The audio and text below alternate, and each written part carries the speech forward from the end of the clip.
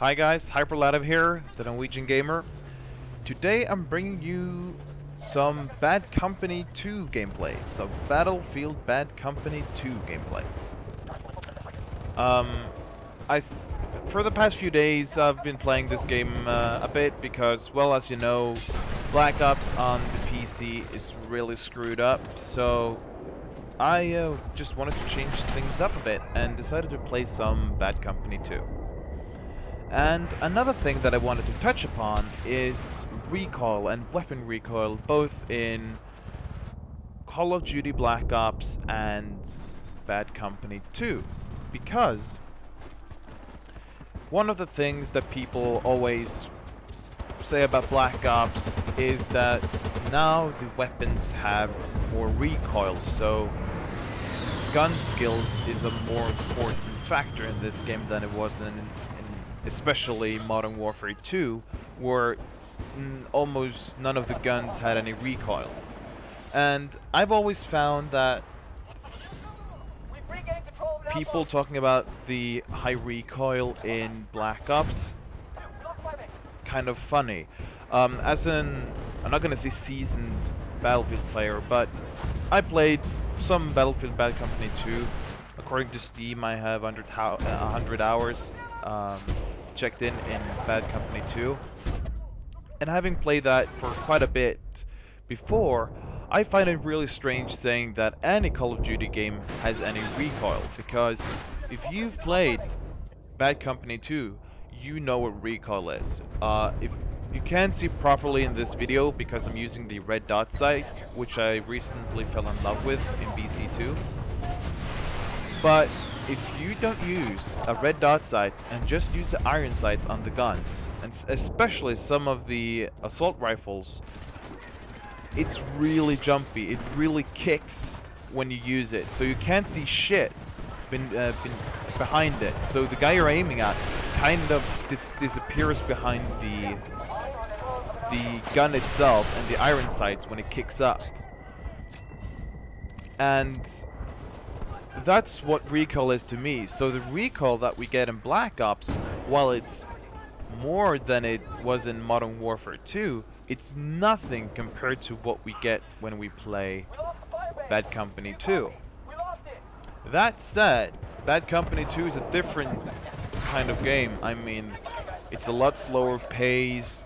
If you get hurt, you're hurt for quite a while. You don't get any jam in your eyes. It looks more like real blood, but you're hurt for quite a while before you recover. And well, it's two very different kinds of games, and the hardcores on each side have their pros and cons for each of the games. But I have to enjoy. I'm in the middle camp. I enjoy Call of Duty for what it is, and I enjoy Bad Company 2 for what it is. Lately though, since Black Ops have had a lot of performance issues on the PC, I've been playing this game a lot, and it's a really awesome change up, because I hadn't played this game for months. So it was really awesome to come back to a game where it runs smoothly, more so than I remember it to be doing, and I'm actually quite good at this game now. I have gotten a lot better at FPS games since I first started playing Bad Company 2 when it released, so it's a lot more fun for me now, I have to admit. Kind of strange not being able to knife as fast as I'm used to in Call of Duty, but still, I really enjoyed this game, I have to admit. So what I'm showing you here is some sped up gameplay. Just like this in regular speed. I put those air quotes on them because it's not actually regular speed. I'm playing it back at 125% of the regular speed because, as I said, gameplay is a bit slower than it is in Call of Duty games.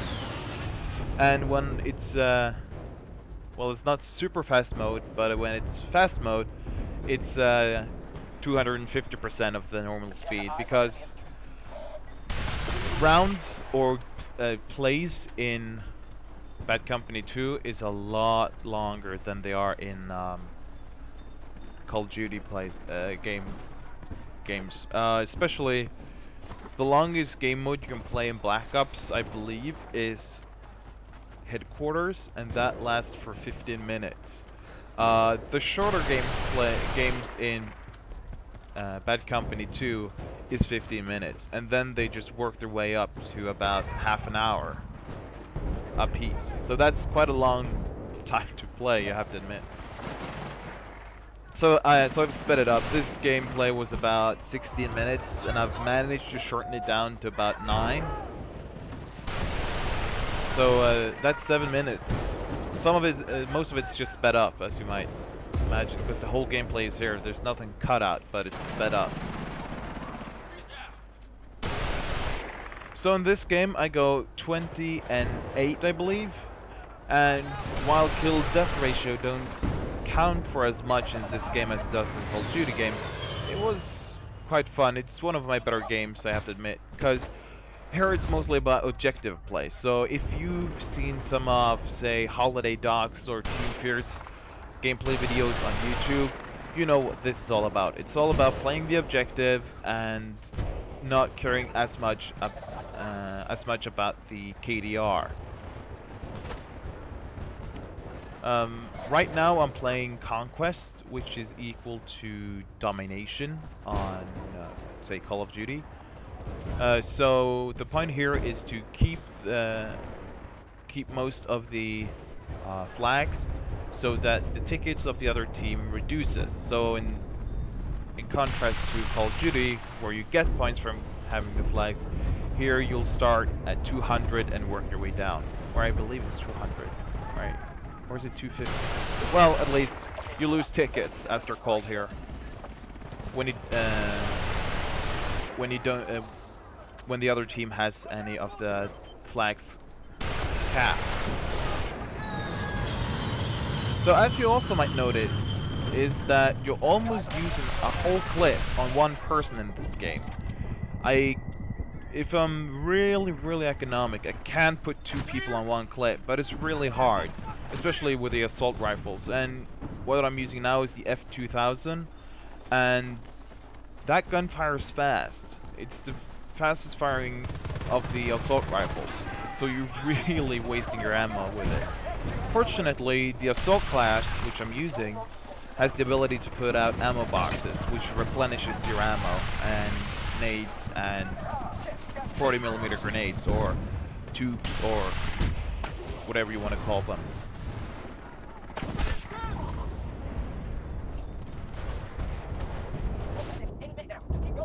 So the gameplay is coming to an end in about a minute, I believe.